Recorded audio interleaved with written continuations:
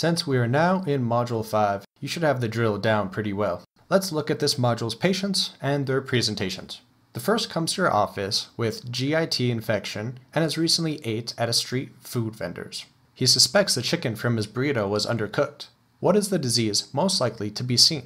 This type of gastritis is likely to show positive for blood on rectal exam. Make sure to list out all the other bacteria that create hemorrhagic bowel diseases. This one's interesting. The patient has cutaneous rose-looking macules, constipation, is febrile, and complains that their stomach hurts. Typhoid fever is a rare presentation these days, but makes for an interesting description. The rose spots are caused by bacteria causing emboli into the superficial blood vessels. Another patient comes in with a history of sickle cell disease. We also get a report back from the lab that Salmonella was cultured. What is the most likely cause of their bone pain? Sickle cell may devitalize bone blood flow and allow it to be colonized by certain bacteria in the bloodstream. For whatever reason, Salmonella is more common for osteomyelitis in these high-risk patients than many other bugs. Although E. coli can cause a wide range of disease states, let's focus on the most common for now. The first one is more common in the female patient due to anatomy. If you know nothing else, what is your guess about this disease, and what E. coli subspecies is responsible? E. tech, or enterotoxigenic E. coli, is most likely the cause of this female patient's UTI. Any bacterium that is normal gut flora can become problematic if it enters the GU tract. A child is brought in by their parents with typical sick symptoms of fever and vomiting. They recently went to a family outing to a fast food burger joint. What is the cause of this child's vomiting, and what is the severe form of this disease? E. hec causes hemorrhagic gastritis, which can lead to kidney failure. This uremic syndrome is associated with a shiga-toxin produced by several enteric bacteria. The title Montezuma's Revenge has been given to certain presentations of gastritis. It is often transmitted by infected water sources in developing nations. What is this presentation called? Also known as traveler's diarrhea, E. tech is the cause of this watery diarrhea. The next gut-wrenching bug is Shigella. So we already know there are a few interesting diseases this one causes. This first patient has severe diarrhea, tenesmus, and nausea. You can add this shigellosis disease to the hemorrhagic gastritis list. When people speak of dysentery, this is often the bacteria that they're talking about. Another commonality we see in Shigella and Campylobacter is the post-infection complications. In particular, this patient will have trouble using their hands and feet, and it hurts when they pee. The post-infection sequela of reactive arthritis is one of the popular test questions. They can't see, can't pee, and can't climb a tree. We simply left out the trifecta of conjunctivitis in this patient. Lastly, our patient complains of stomach pain and/or diarrhea. In the clinic room, they begin to seize. What is the cause if we already have diagnosed Shigella? This rare presentation of toxic encephalopathy can be caused by brain swelling. In the US, bacterial encephalopathy can occur rarely and is more commonly seen in children. Still, you would want to rule out all other toxins in an encephalopathic patient as well, since this would probably not be on the top of your list. You're in the clinic typing away a patient's note when you get a phone call. There's been an outbreak of diarrhea at a local daycare. They are sure it's bacteria, and not the more common viral pathogens, and ask you what to do next. Which bacteria in this genus is the likely culprit? Though not as common as rotavirus and other viral causes, Y. enterocolitica is a common cause of daycare illness. The next likely question on the phone call will be regarding treatment options, so you might want to pay attention to the upcoming tier. Next, we have chest pain, cough, and excessive sputum production. We can see this is a respiratory infection, and our first bug for these is usually strep pneumo.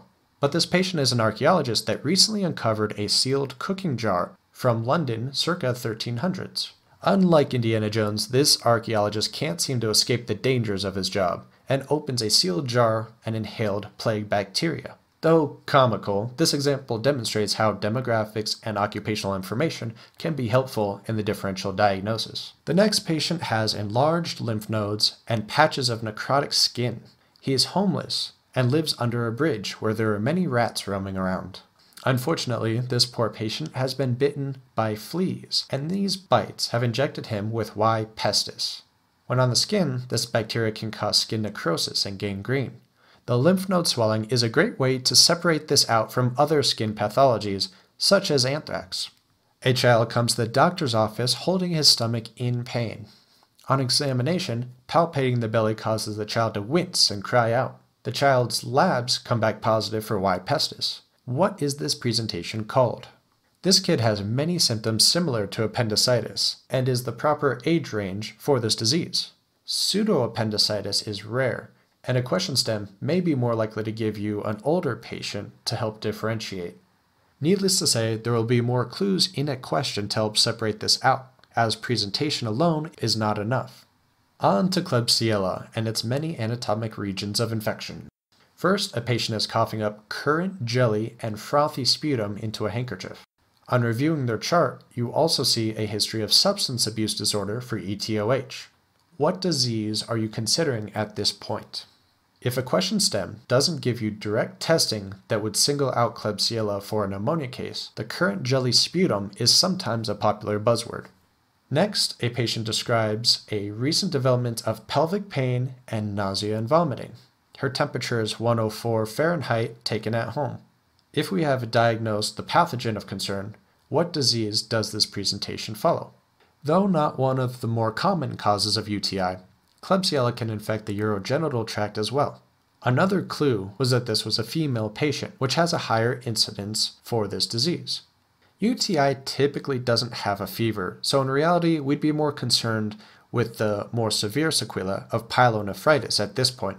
Our last patient for this microbe shows up complaining of genital ulcers that have developed days ago. They do not hurt, but seem to be growing in size. If it is a painless genital lesion, we can eliminate H. ducreyi right off the back, and some viral infections like herpes. Painless lesions are more likely to be from Klebsiella or Treponema syphilis. In Klebsiella, the disease is also called granuloma inguinale, as it is caused in these inguinal regions. We also had a list of miscellaneous bacteria at the end of the first tier video. Can you recall these? They're much lower yield, but let's knock out a few possible questions here as well. A favorite on surgical-related test questions revolves around stab or gun wounds to the abdomen, causing infection and possible sepsis. Which is the most likely involved in this of the named bacteria? Bacteroides is an anaerobic bacteria that can be a post-trauma concern. It will lead to abscess creation in the affected tissues. Try to recall specialized treatments for anaerobic bacteria. Next, a patient states that her right side is exquisitely tender. On ultrasound, we see an abnormality involving the right kidney. The bacteria is also one of the urease-positive bugs mentioned in this module. Here is a fairly common presentation for kidney stones. Proteus is known to cause a particular stone called a struvite stone due to urease activity. And finally, the last patient does not have a fever, but complains of dysuria and urinary frequency. Well, all of the bugs mentioned in this last section can cause UTI. Recall that without a fever, it is most likely a UTI, and with, it is most concerning for pyelonephritis. So far, we have begun to add in some differential diagnosis critical thinking skills slowly.